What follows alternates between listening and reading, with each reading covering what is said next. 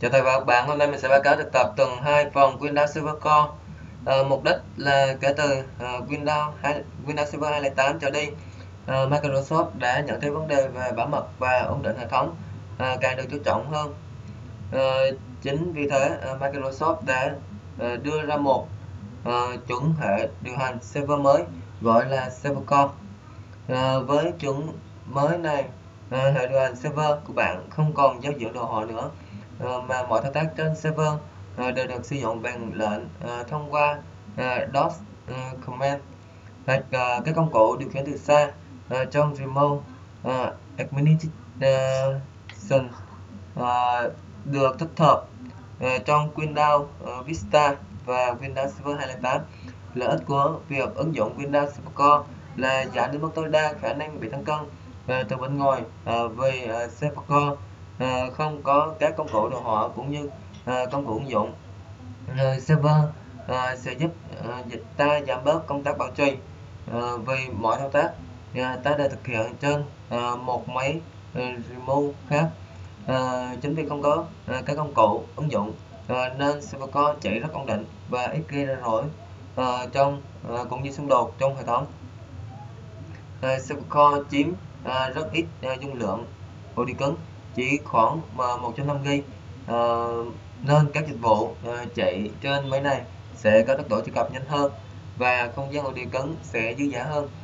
Như vậy, Server Core người ta sẽ cài đặt các dịch vụ như DHCP, DNS web lên các máy Server Core này, và khi đó ta dùng một máy Server 2008 nào đó và tiếng Anh cài đặt các công cụ remote administrative trên lên đây để cấu hình các công cụ trên Server Core.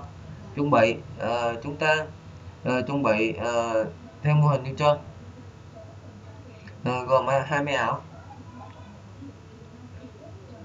Máy VC1 là máy server 2008 với IP là 192.168.1.1/24, và máy VC2 là máy server 2008, và chúng ta sẽ nâng cấp lên Windows Server Core 2008.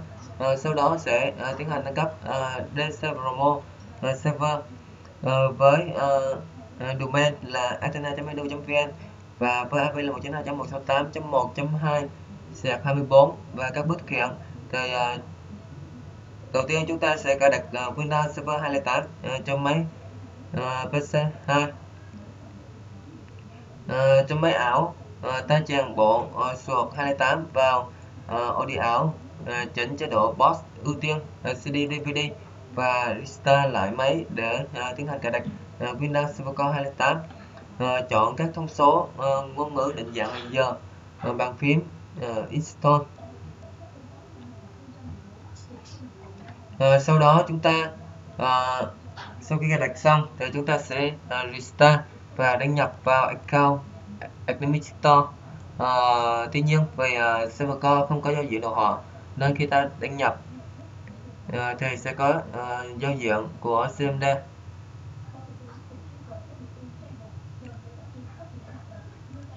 Đầu tiên chúng ta qua máy PC02.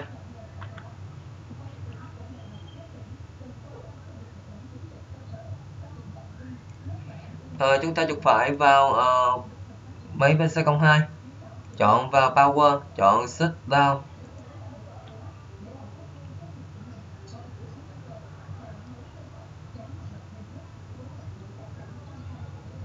Sau đó chúng ta chuột phải chọn Power, chọn Power on to BIOS để tiến hành cài đặt Windows Server Core.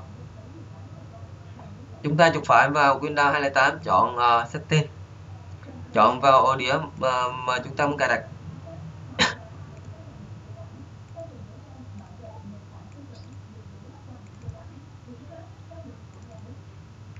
Sau đó chúng ta chọn OK. Tiếp theo chúng ta sẽ connect CD DVD. Chúng ta qua tab BOS và chuyển CD ROM lên vị trí đầu tiên, sau đó chúng ta FM và lưu và chạy chương trình.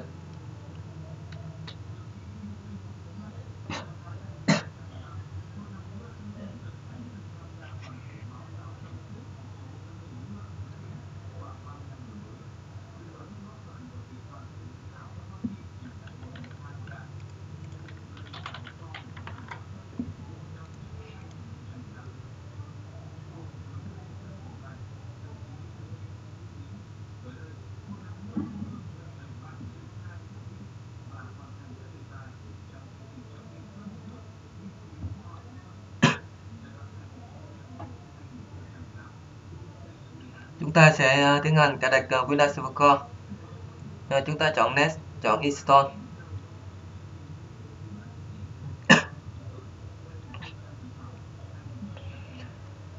Trong bước này họ nói chúng ta có cần nhập key để active Windows hay không. Chúng ta chọn Next, chọn No để khỏi active cũng, và chúng ta chỉ sử dụng được trong vòng 30 ngày.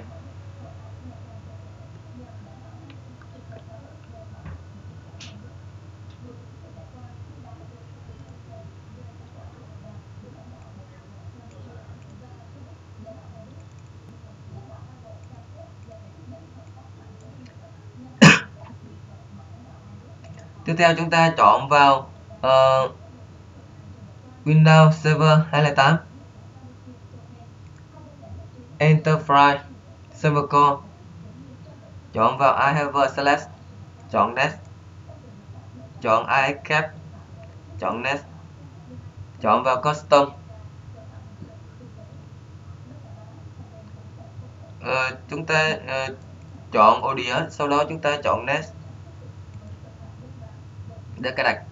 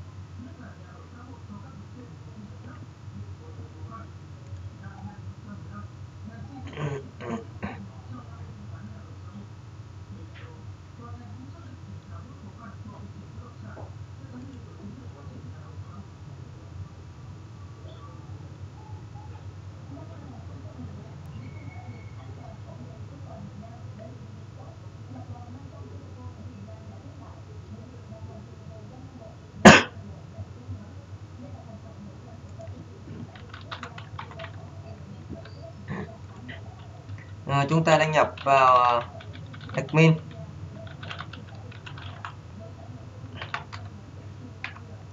và tạo mật khẩu mới cho Windows Server Core.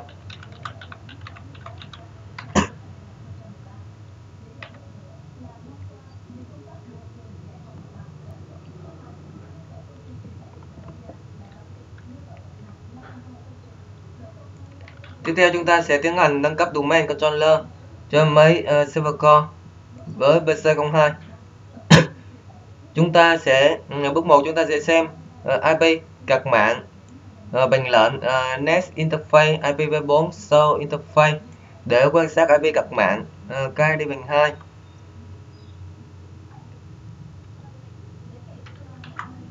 Bước 2 chúng ta sẽ tiến hành đặt IP là 192.168.1.2, gateway là 192.168.1.2 và mask internet mask là 255.255.255.0 và cho card mạng số 2.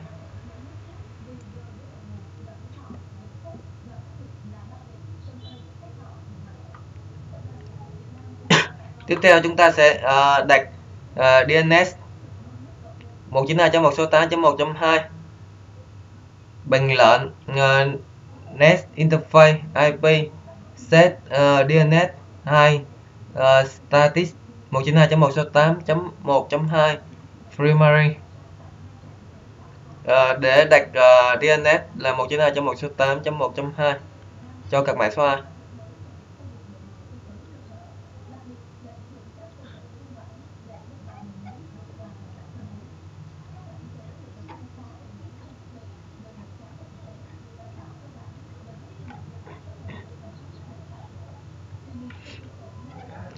Bước 4 chúng ta sẽ đánh lệnh hostname để xem tên hiện tại của máy tính, sau đó đổi tên thành PC02 bằng lệnh nextdoor rename computer phần trăm computer name phần trăm sạc new name bằng PC02 để đổi tên máy thành PC02. Và sau đó chúng ta sẽ yêu cầu hệ thống restart lại máy bằng lệnh shutdown.r sạc r sạc t 0.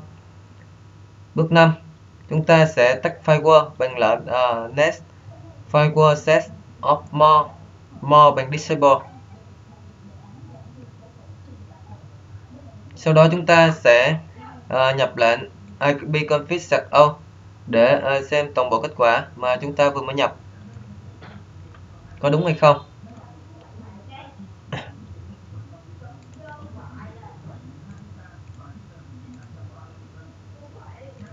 Sau khi cài đặt thành công Windows Server Core thì giao diện của Windows Server Core giống như giao diện CMD của Windows.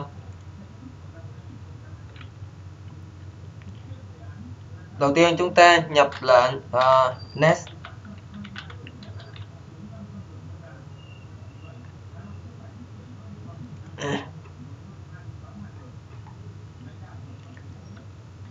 interface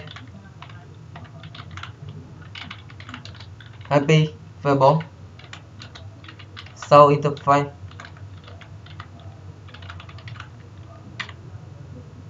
để tiến hành kiểm tra card mạng.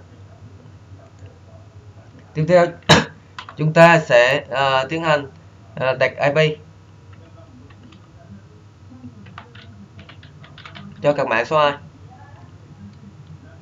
bằng lệnh next interface IPv4 set address name bằng 2 sub bằng static address bằng 192.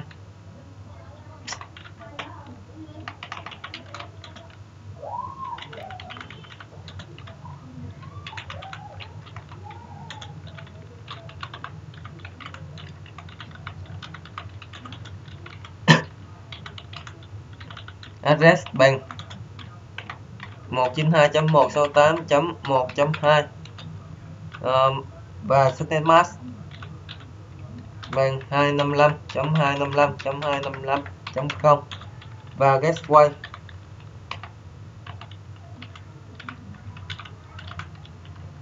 bằng 192.168.1.2.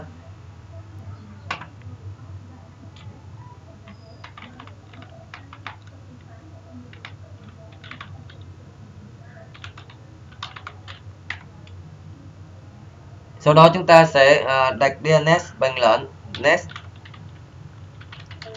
interface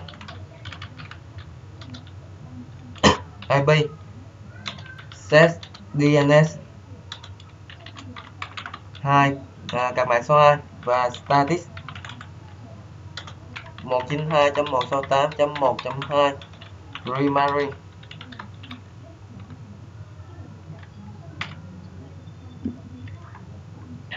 Sau đó chúng ta sẽ tiến hành đặt lại tên máy bằng lệnh nextdoor rename computer function computer name function set new name là PC02.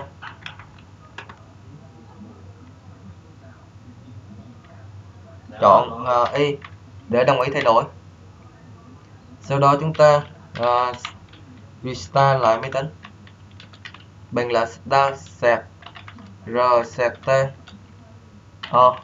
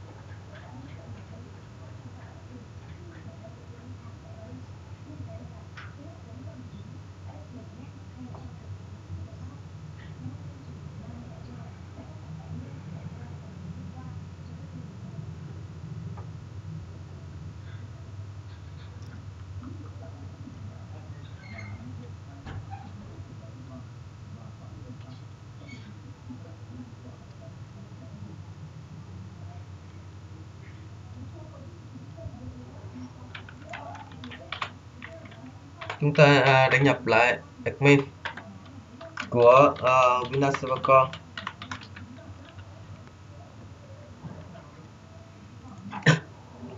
Sau đó chúng ta sẽ tiến hành tách firewall của máy Windows Server Con bằng lệnh net firewall set of more bằng disable.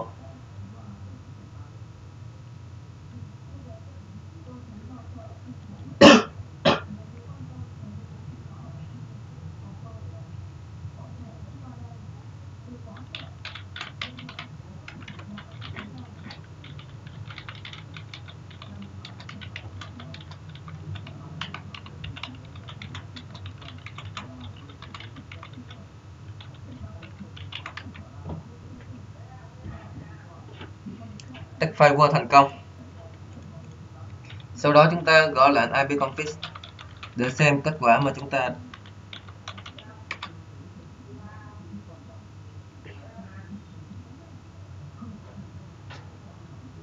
ta sẽ thấy default gateway chưa được nhập. Chúng ta sẽ nhập lại default gateway.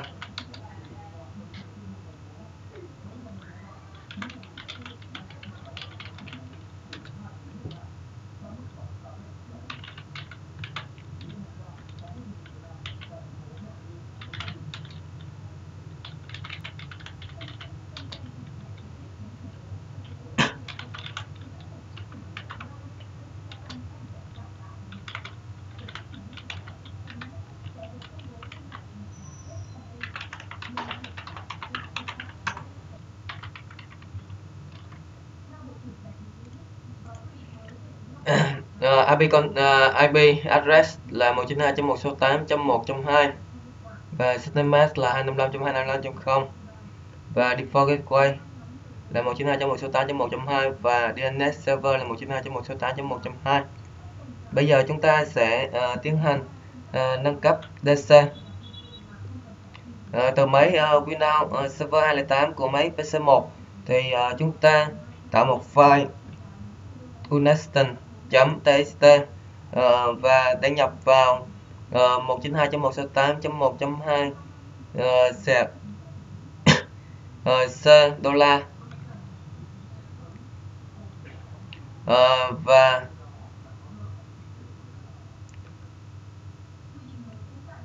chúng ta sẽ có nội dung file.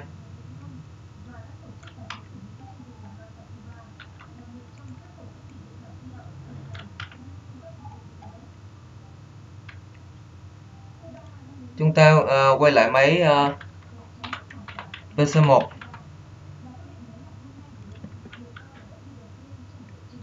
vào computer, gõ dòng lệnh sạc 192.168.1.2 sạc C sao C $, và chúng ta đăng nhập vào admin của máy PC02.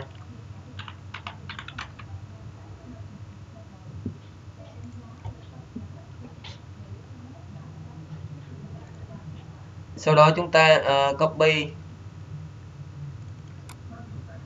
file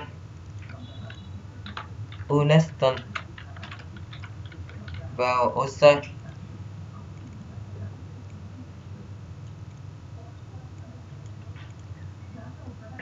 Sau đó chúng ta quay lại máy Windows 2008. Tại máy Windows 2008 ta vào gõ lệnh cd sạc để vào Odessa. Sau đó chúng ta nhập disk để xác thực tồn tại uneston.txt trong OC hay không. Tiếp theo sau đó là chúng ta nhập lệnh dc promo sạc uneston 2.uneston.txt để tiến hành quá trình nâng cấp domain. Chúng ta gõ lệnh cd sạc để vào OC, sau đó chúng ta gõ lệnh disk để kiểm tra uneston có tồn tại hay không. Chúng ta sẽ thấy uneston nằm trong này. Sau đó chúng ta gõ lệnh dc promo sạc uneston 2.uneston.txt để tiến hành cài đặt dc promo.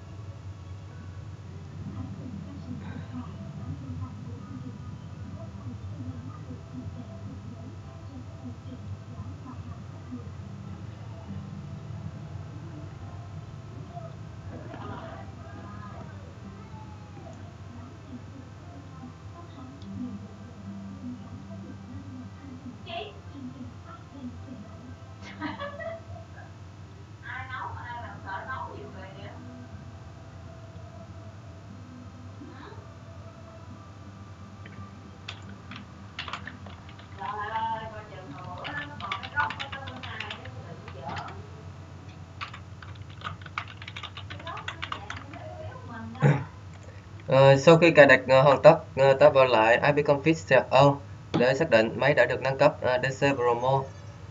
DC Server Core hoàn chỉnh hay chưa?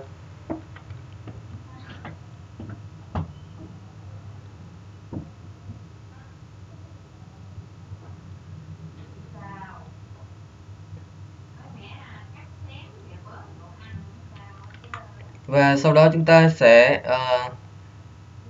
trở lại máy PC01 và tiến hành job domain athena.edu.vn vào trong DC Server Core.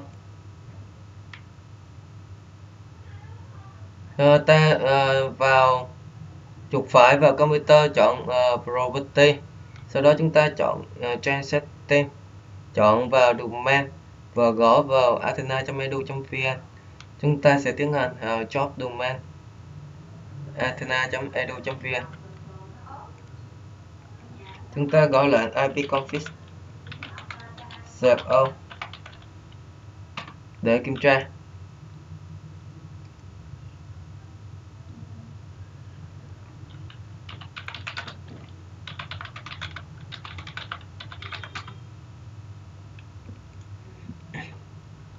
Chúng ta thử pin athena.edu.vn có thấy hay không?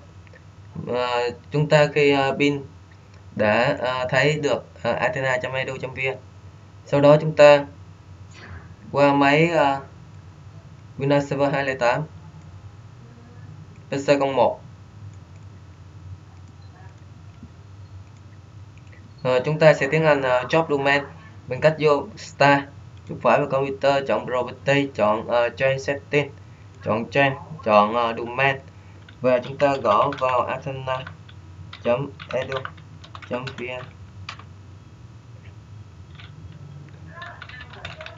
gõ vào admin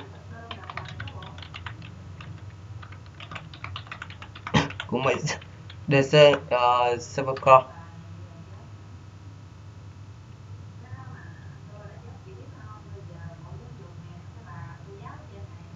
Chúng ta đã job domain thành công vào athena.edu.vn. Chúng ta close và restart lại máy tính để hoàn tất quá trình cài đặt, để hoàn tất quá trình job domain.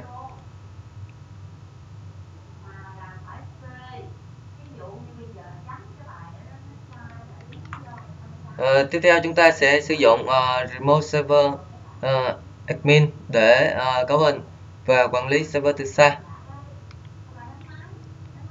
Bước 1 thì chúng ta bật server manager và chọn future. Future. Tại màn hình select future, chúng ta chọn vào remote, sau đó chúng ta chọn next.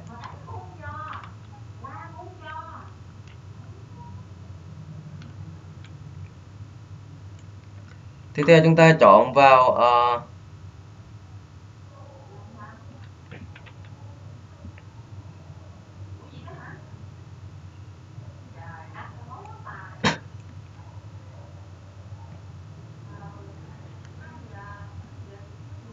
sau khi cài đặt hoàn tất, chúng ta sẽ đăng nhập vào Athena.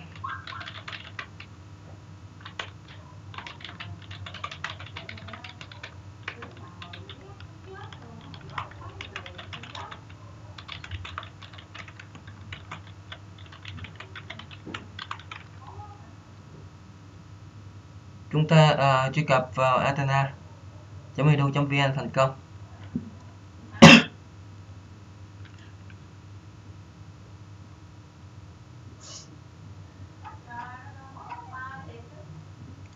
Tiếp theo chúng ta sẽ vào Server Manager, tiến hành cài đặt Future để cấu hình và quản lý từ xa. Chúng ta vào Future,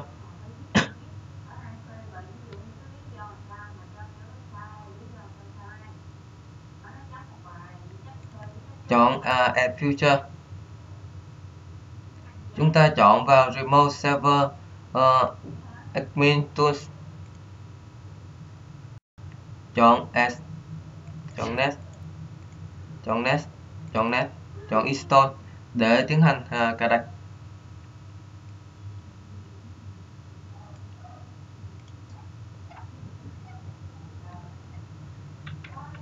Bước 3 sau khi cài đặt hoàn tất thì ta sẽ thấy trong Administrative Tool sẽ hiện rất nhiều công cụ, ví dụ như DSP, DNS hoặc là ISS. Đây chính là các công cụ để bạn có thể từ PC01 tinh chỉnh cho máy PC02 bằng giao diện đồ họa. Chúng ta chọn Clone, chọn Yes để tiến hành restart lại máy tính.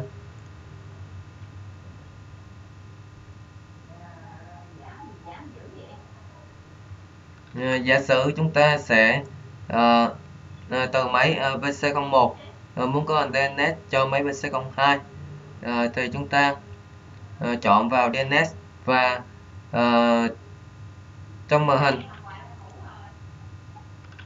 Connect to DNS thì chúng ta chọn vào the following computer và gõ vào DNS của máy Windows Server Core.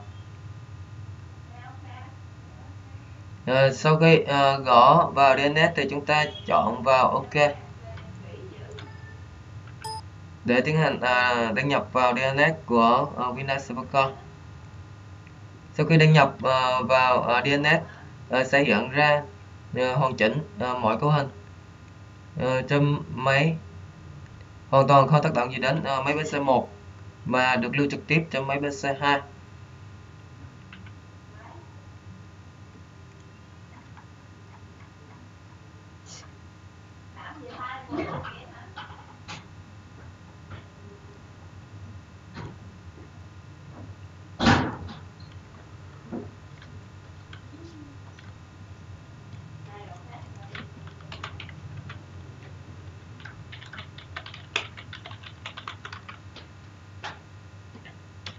Chúng ta đăng nhập lại admin của máy server con.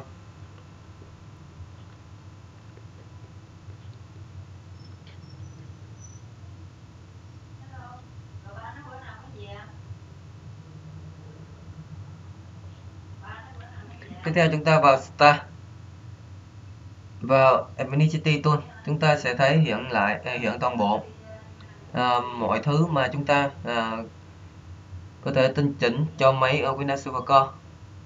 Chúng ta vào DNS, chọn vào the following computer để tiến hành truy cập vào máy Windows Server Core.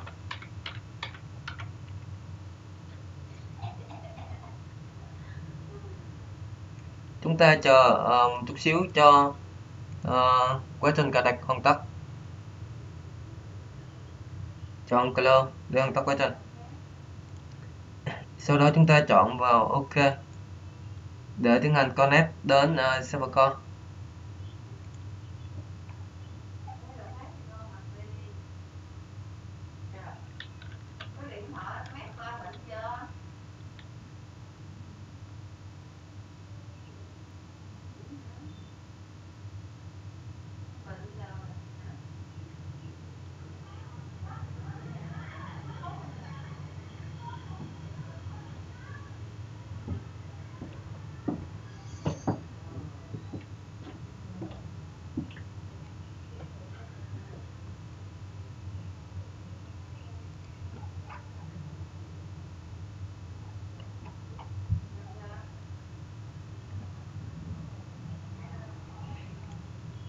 Và chúng ta đã đăng nhập thành công vào DNS của Windows Server. Và trong này chúng ta có thể tinh chỉnh mọi thứ trong máy PC2 mà không tác động gì đến máy PC1. Cảm ơn thầy và các bạn đã quan tâm theo dõi.